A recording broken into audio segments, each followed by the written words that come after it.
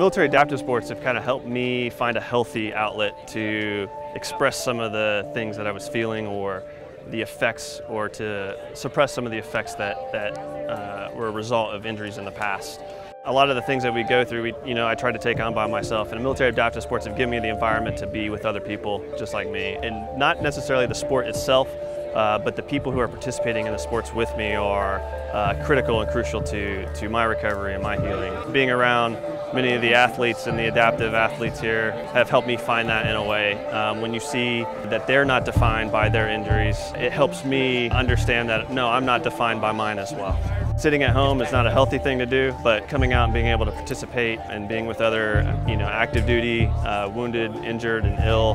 And it's not just people who are wounded in combat. It's anybody within the services that have suffered some sort of injury or illness even that's not even related to combat can participate as well.